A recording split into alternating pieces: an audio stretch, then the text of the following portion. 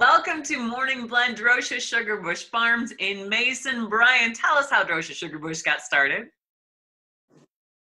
Well, Droscha Sugarbush got started in the early 1900s when my great-grandfather moved up here in 1911, purchased property, started making some maple syrup along with the other farming that he did. And so here we are today, standing on the same property.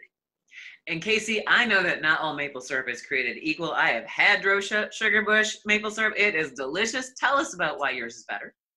Well, I think it comes down to traditional practices. Rather than making it in sort of a factory style way, we're using wood. We boil all of our sap over a wood fire.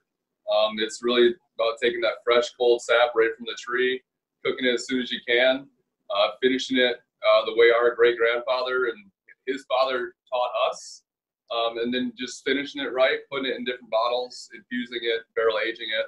That's where it's at. Talk about the products in front of you right now, Brian. Those are so delicious looking. Well, we have our maple sugar. It's a granulated maple sugar. It's 100% pure sugar right from a tree. There's nothing added. We have our barbecue sauce, our maple mustard, our vanilla cinnamon infused, our regular traditional pint, and our 8-ounce, our bourbon aged, and our bourbon aged 8.5. So talk about the favorite aspects. What do you love about making and selling these products? Why is this important to you? It's important to give the public a wholesome product, and I just love going to the farmer's market and letting them sample our products. And you know, when they hit that syrup to their tongue and their eyes roll back in the head, that's what it's all about for me. I love it. Just like you did. It's true. It's like, oh my God, this is so good. So I see you at the farmers markets, and I've seen your products in Mertz Meats. Where else can we find the delicious Droscha Sugarbush? Go to your website, right? Droscha. We can find products there, but where else can I find them?